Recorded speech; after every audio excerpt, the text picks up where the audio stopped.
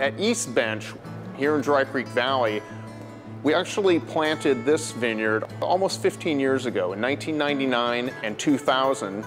It's a vineyard which is just adjacent to our Lytton West property. And what we did is we took selections from our best vineyards. We call them the Mendocino clone, the Heart's Desire clone, and the Piketty clone.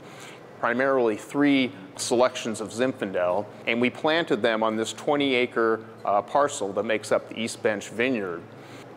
The soils there are actually quite unique. They have a lot of red soils that you see, but they're just a little bit richer, and they're maybe not quite as stony.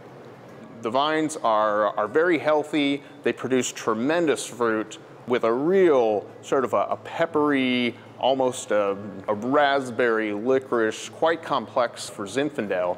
And now that they're entering their 14th, 15th year, we're getting a lot more richness in body as the grapes and the vines begin to mature.